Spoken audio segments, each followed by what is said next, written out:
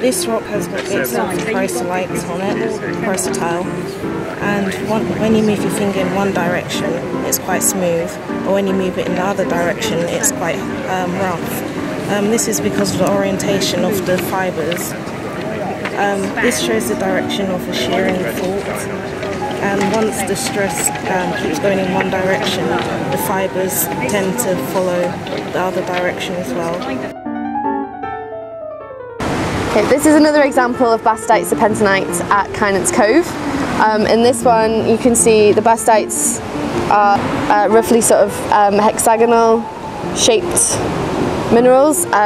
In this example they've been sheared, so they're producing a foliation running in that direction. This one, we think it's chrysotile. Okay. Is it smooth? It's smooth in one direction and then it's rough in the other, which means that it formed in a fault, and the crystals grew in the direction of the fault. So the smooth direction is the direction of the fault. Okay. It's fibrous. Yeah, fibrous fault. It's almost like it's soapy feel. Yeah, soapy feel. And it's also made of asbestos. Yeah, it's an asbestos mineral. It's on mica, so what kind of a rock would you call that? No. A granite. What's the grain size? It's fine grained, so either you could call it an aplite or a microgranite. Okay, so this is bastite serpentinite. These vitreous bits, well, it's more pearly, the luster, they're the bastites. And then you can also see differential weathering in the sample, so sort of around here. So what minerals can you see in this rock? Well, I can see quartz, feldspar, there's a bit of a pinky one which could be orthoclase feldspar, there's little black minerals which could be tourmaline. Why do you think they're tourmaline? Well, if you look through it with a hand lens, it's quite needly. It's all the same size apart from the tourmaline, which is quite a bit smaller.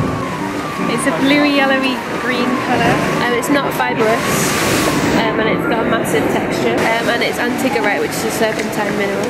Okay, this piece of serpentinite, it's got antigerite, which is more apple green. It's also got chrysotile, and it's got a soapy texture, and it's also got this sort of stepped texture. And by looking at that you can tell the relative sense of movement of the shearing of the two blocks. White vein feels quite soft. It's not calcite or quartz, it could possibly be magnesite or talc. So if I put some acid on it to see if it effervesces,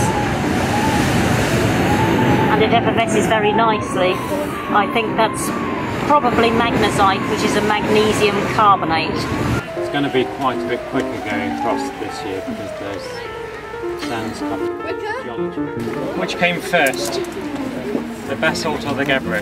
The basalt. So we've got a basalt dike which is cut by gabbro, and the gabbro seems to be very highly sheared.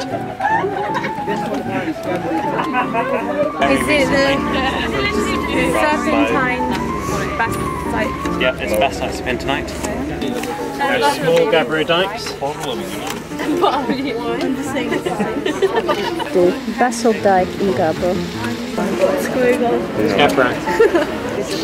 You can see some whitey, yellowy feldspars. Yeah. You can see some other larger things. There are actually some bastites in there as well. Remember, bastites are altered pyroxenes. Tremolite pentanite.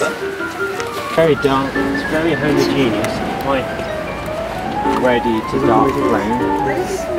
And this is supposed to be an altered dunite.